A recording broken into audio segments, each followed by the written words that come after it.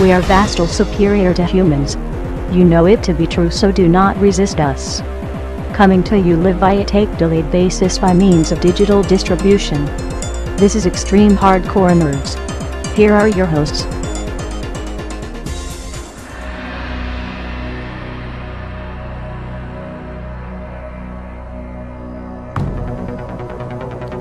Ready, set, game on. But yes, I got to also review Dragon's Dogma, the fantasy RPG from Capcom. What he meant to say is the new Skyrim from Capcom. No, not even close, because unlike the game that shall remain unnamed, this was fun. How would you know?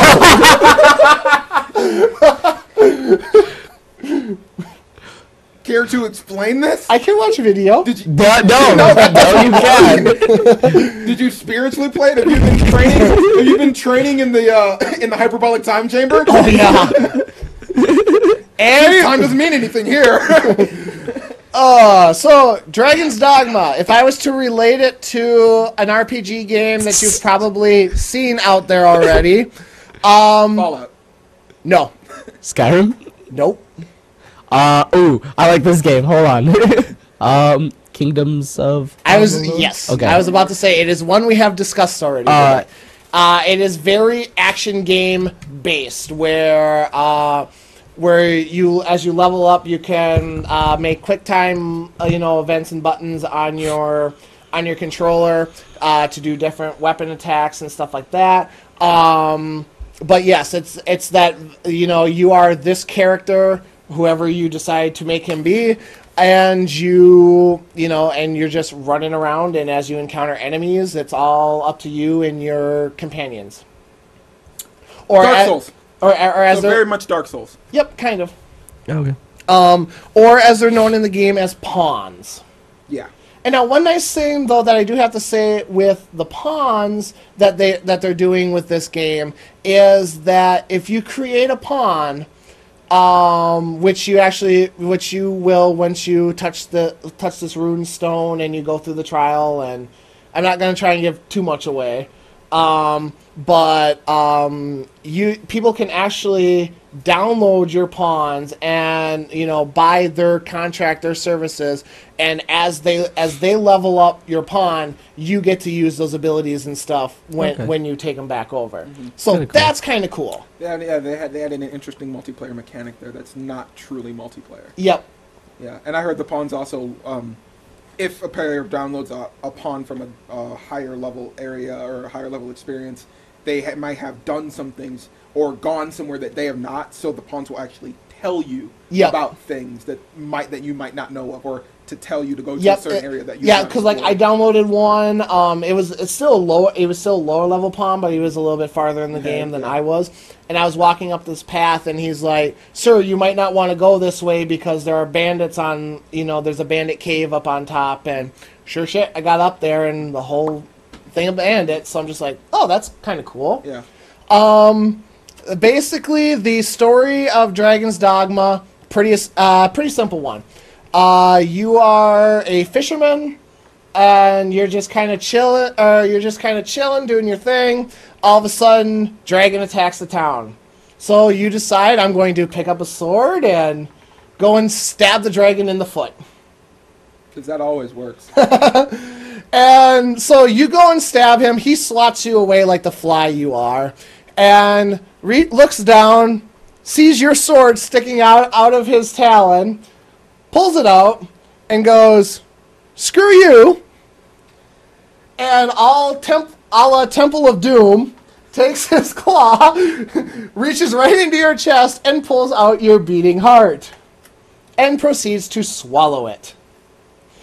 When you magically wake up from this, and now you have this very nice scar on the front of your chest that glows every once in a while. When that glows, that's actually, you can hear the dragon speaking to you, because you and him are now intertwined once and for all.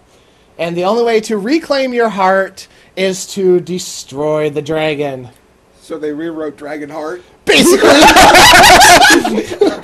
I was wasn't going to say it. I was like, inside I'm dying to say it. I'm not going to say it. This is fucking Dragonheart. So going back to that whole line I said earlier with Future Soldier about not an original story, yeah.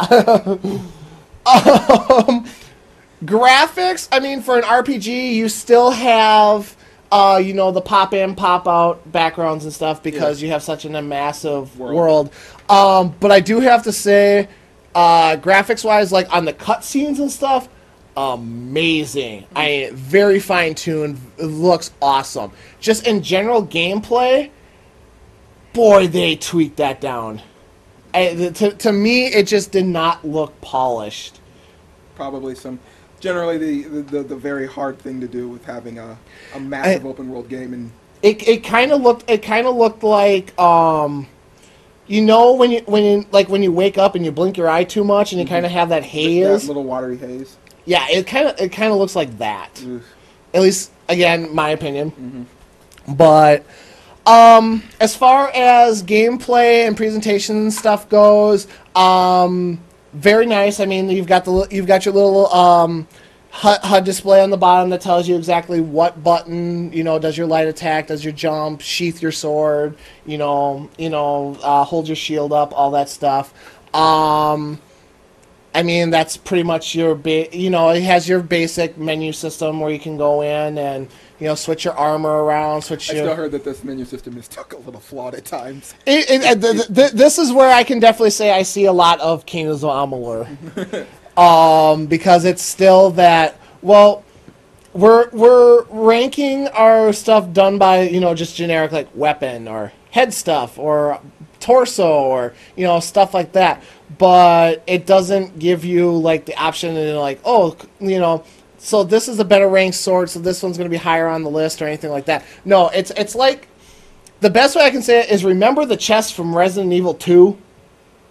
Yeah. It looks like that. It's just little bricks where all your stuff is, and then you got to go around and figure out which one you want. Okay, Diablo 2 does that too. Okay. They give you so much space, and you can rearrange things so they fit better, but that's all you're given. And two, I kind of like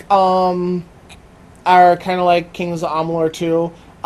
You'll eventually get to, it's all done by weight class, so the more stuff you collect, the heavier it gets. So maybe more like Champions? Kind of. Because Champions, like, they did like a really crappy grid system where it was there, but it was all based on weight.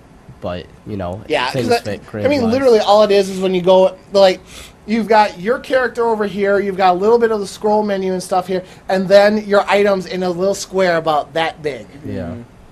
So I was just kind of, I mean, guys, let's get to hiring. 1998 wants its. Let's get to hiring a UI developer. It's not that difficult. Yeah. So I mean, all in all, Dragon's Dogma. It was a fun experience. Like I said, it reminded me a lot of Kings of Amalur and just trying to explore this new world. Except for that one big unique selling point. Yeah, I did like that. I could literally just walk up to a stone and hire new people to join my quest if I had enough gold or So I mean, I really did like those points of it. Again, story, nothing I haven't seen here before. Maybe Capcom's got something really super shocking and amazing lined up for all that content that's locked on the disc that I can't access because I don't have the $20 DLC code for it that they won't release for another 3 months. At least they told you ahead of time. That was their... I had to get that was in their there. buffer. Yeah, I know. They told you ahead of schedule. Yeah, I know. But it doesn't make it any better. I'm just saying. So, like I said, graphics, the cutscenes are amazing. I mean, they look really, really slick, very cool. But in-game now. The in-game itself, like I said, it looks like they toned it down. They went from high quality to mid quality. So, I mean, it's not like it takes that much away from it, but it's still a noticeable enough difference where it's like when you look at, like, Uncharted and Mass Effect and stuff like that, where you have to sit there and really try and compare and think, okay, is this in-game or is this a cutscene? And, you know, when you have that big of a difference again, or hell, even like Kings of Amalur. I mean, unless you... between their cutscenes and their endgame, it really didn't change. Yeah, the graphics and stuff didn't change that much. But, I mean, here, at least for me, it was a noticeable difference. Okay. So, all in all, I would say Dragon's Dogma is... I would give it a rent, if you're unsure. For me, this will probably be a buy once it comes down in price. Okay. Because of the DLC thing, I thought you were just gonna be happy with renting it and be done. Well, no, because I mean, there's still enough of this world like where I'm engaged. You know, it's like, oh, I kind of want to see how this goes, or oh, I want to, you know, like not pick up the controller for a couple weeks and come back and, oh, did anyone use my character? You know, how much has she grown? Yeah.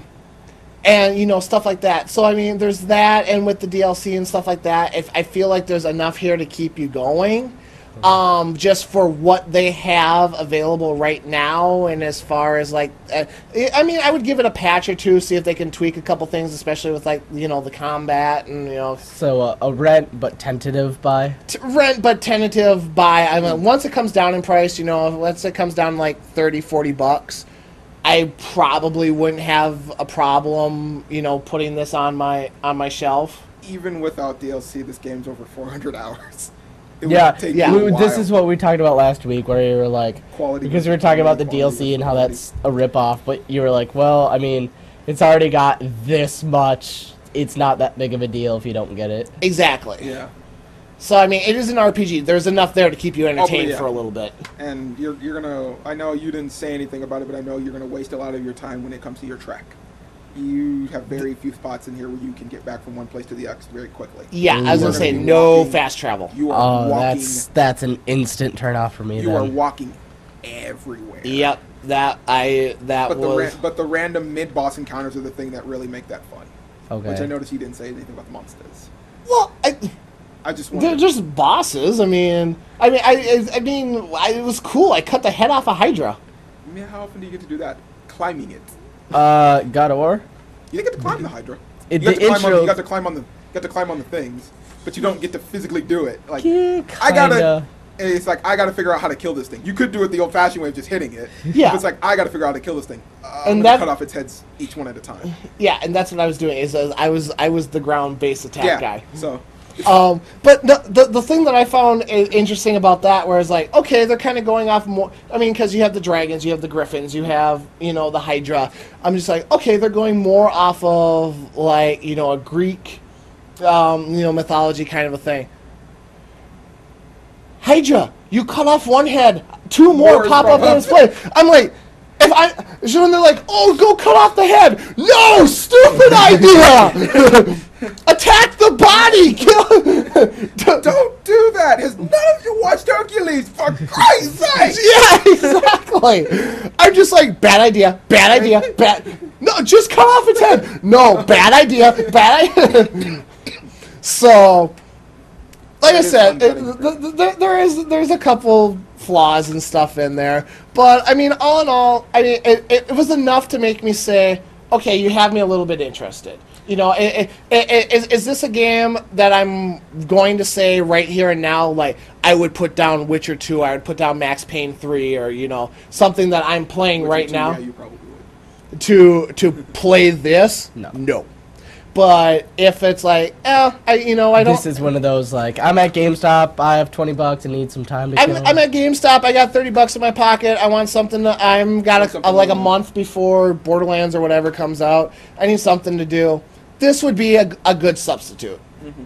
So, that's why, like I said, I'd give it a rent, try it out. Think it's a good enough base for something new? Like another one? How about this? How about they pick up the Kingdom of Amalur IP, and you just cross them? As long as you're using their engine, their